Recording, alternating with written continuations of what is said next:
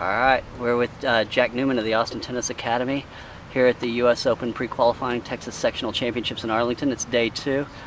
Coach Newman, talk a little bit about, you've got a lot of guys playing in this. Yeah, we do. It's a great opportunity. Where can you get a chance for a junior player to have an opportunity to play in the US Open? This pre-qualifying tournament was a great idea by the USTA, giving anybody who wants a chance, just like they do in golf at the US Open, giving anybody who will pay their entry fee and come and show up at the tournament a chance to make it to the US Open. Couldn't get any better than that. It's pretty awesome. And you have probably, what, 10 guys playing in this? Yep, 10 guys, 3 girls. 3 girls, and you know, talking to them, it's a great chance to just get match play in at a high level. And great opportunity.